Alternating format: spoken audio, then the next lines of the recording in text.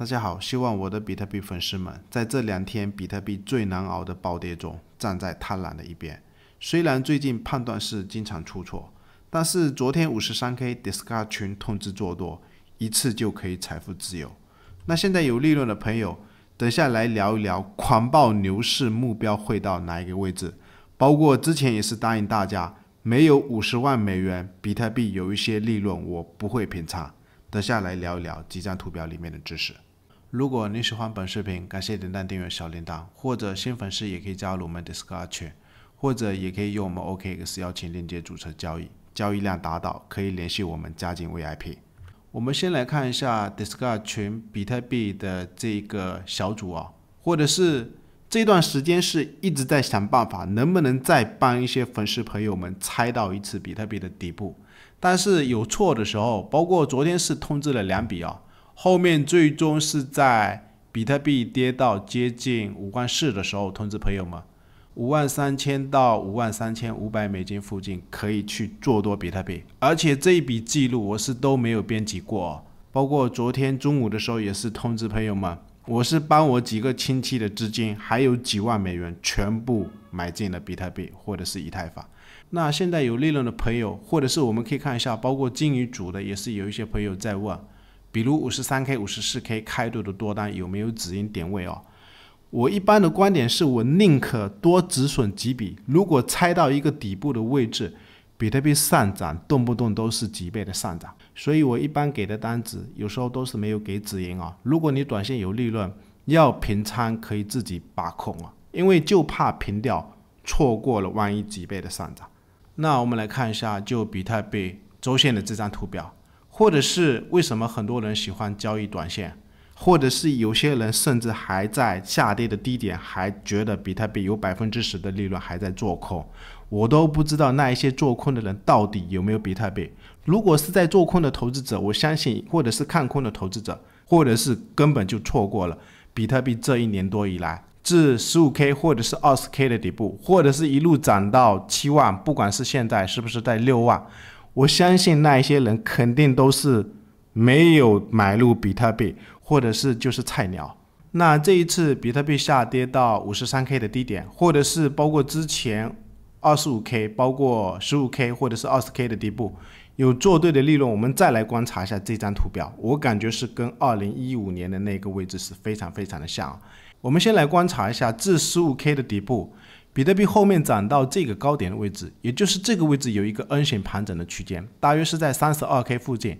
它是有一个预测或者是斜线预测顶部的功能我们可以观察一下这一次大约在 74K 附近的高点，这个位置就是因为前面的这个高点跟底部的低点连起来一条斜线的位置，这个位置有压力。那现在我们可以观察一下，盘整时间是超过100天，而且再一次跌破这个 57K 的低点，所以有可能这个位置希望朋友们如果低点有买入的筹码一定要给我珍惜抱住，有可能未来的顶部我们可以观察一下，比如2019年当时的底部跟这个位置疫情恐慌之前崩盘的这个高点连起来的一条斜线，它也是同样有预测顶部的功能。我们可以观察一下，就是这个高点跟低点的位置连起来，最终在 69K 的高点是比特币未来的顶部，或者是我们可以观察一下比特币在2015年当时的底部跟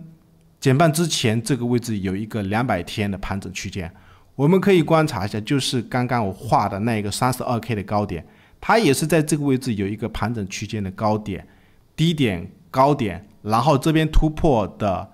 这个位置的高点，减半之前的这个高点，两个高点跟一个底部的低点连起来，最终我们可以观察一下后面涨到顶部的位置，也是有一个预测的功能，就是这一条斜线，它最终是后面在这个位置上涨是涨了多少倍从这个低点有一个洗盘，我们可以观察一下，这边是又涨了40倍。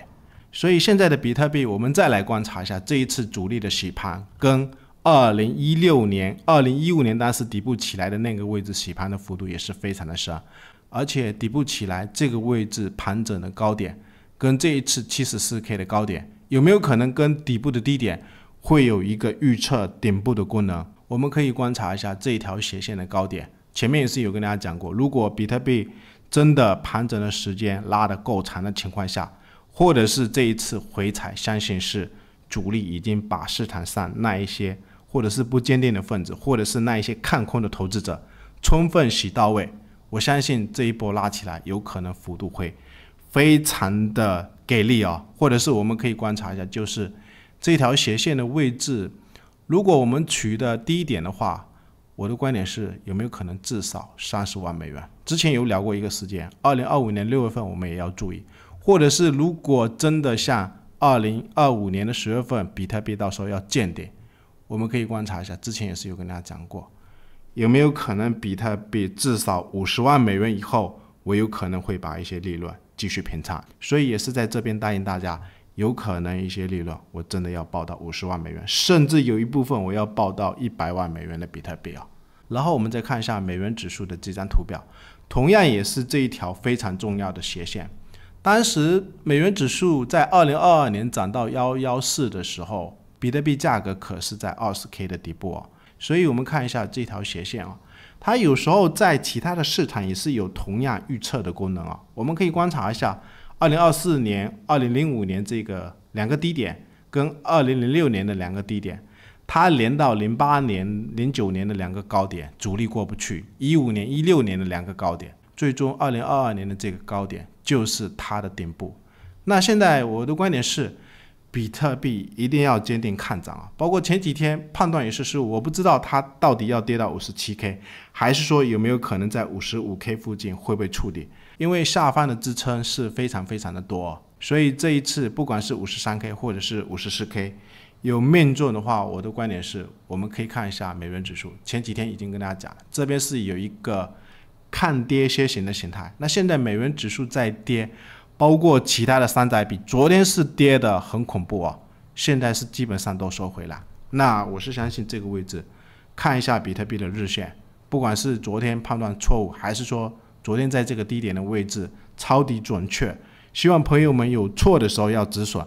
对的时候不要因为短期的盈利或者是就平掉短期的仓位，万一它真的涨到30万美元、50万美元，甚至未来的100万美元，有可能会后悔死掉。而且我们可以观察一下比特币的日线，那现在来观察一下，就这一根垂直线收盘应该是大概率没问题哦。这么长的一个下影线，到底是谁在卖，或者是谁在贪婪？你看我的视频是站在贪婪的一边，还是站在恐慌的一边？我希望恐慌的那一些投资者回头是岸，或者是看空的那一些投资者回头是岸，不要再做空比特币。我们可以观察一下，就现在的图表。或者是昨天有提到，其实很简单啊，它只要再涨个 5% 或者是 6%， 就重新回到这个区间。那这么明显的一个挖坑加上这一个下影线，这个位置只要价格回到 57K， 我相信或者是那一些技术派应该看得很明显啊。最后感谢大家收看订阅我们。